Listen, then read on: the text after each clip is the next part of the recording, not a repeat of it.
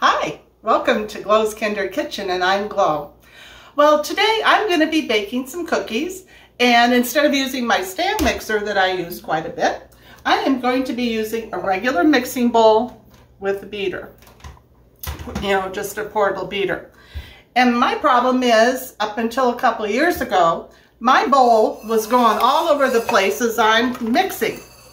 And it would spin around and running away from me. And my Betty Lou, she said to me, why don't you do something to prevent your bowl from sliding? And I said, like what?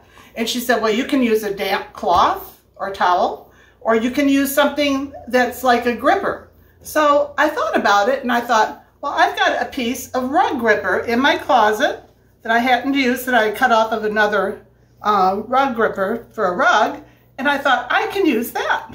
So I just fold this to whatever size I need, and I put that under here.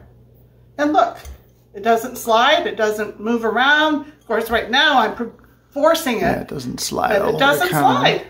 It's perfect, very helpful tip from Betty Lou. And I also have this, which is a silicone hot pad. And this works just as well too. It prevents it from getting away from you. So I hope you've enjoyed this. And thank you, Betty Lou, for that tip. It's really helped me a lot in the kitchen. I hope you've enjoyed this, and give me a like or a thumbs up. And thanks for watching. Talk to you later. Bye. We're back, Miss Glow. I have a question on that video. Yes? Who's your Betty Lou? Oh, she's my stepmother, and I gotta tell you, that woman always has a trick up her sleeve, no matter what. So again, thank you, Betty Lou. We'll talk to you later. Bye. Bye-bye. Hi, welcome to Glow's Kinder Kitchen. And today I'm going to be making some cookies.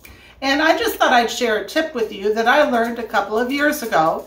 And actually I've been cooking for many years, but I didn't know this tip until a few years ago.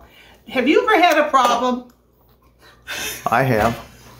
Problem with this video. You're done? All right, forget it.